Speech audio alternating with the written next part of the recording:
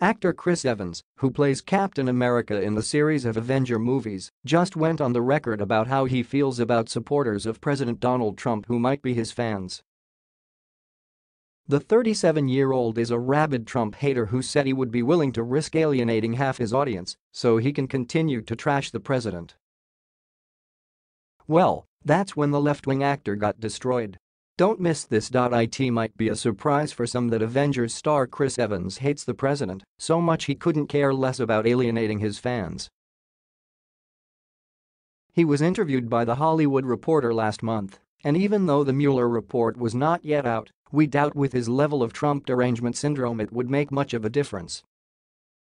"You don't want to alienate half your audience," Chris Evans told The Hollywood Reporter in an article published today. "But I'd be disappointed in myself if I didn't speak up. Especially for fear of some monetary repercussion or career damage that just feels really gross to me."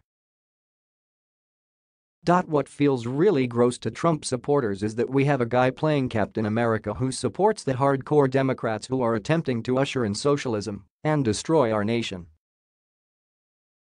The 37-year-old also admitted that he would have a hard time being friends with someone who was a Trump supporter, specifically in reference to New England Patriots quarterback Tom Brady.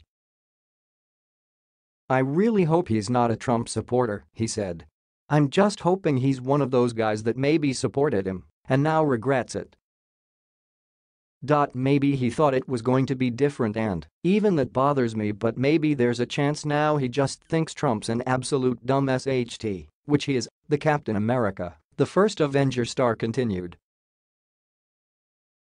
If he's still on that Trump train, I might have to cut ties. It's really tough." Evans also has been brainwashed about this ridiculous notion of white male privilege. He tells THR he's learned that shutting up is important too. At Slate's urging, he read Rebecca Solnit's The Mother of All Questions, a collection of essays about the insidious side effects of the so-called patriarchy, and claimed he took away a great deal. "You have to understand that you don't understand," he says. It's not the most action hero-ish way to look at things, but that may be the secret of his appeal as a movie star, claims The Hollywood Reporter. Evans admitted that the Trump presidency made him feel rage and fury in 2017. "It's unbelievable. People were just so desperate to hear someone say that someone is to blame," he said. If that's his take on why Trump won, he's exceedingly more ignorant than we thought. But Evans isn't so woke that he can't indulge in a little homophobia.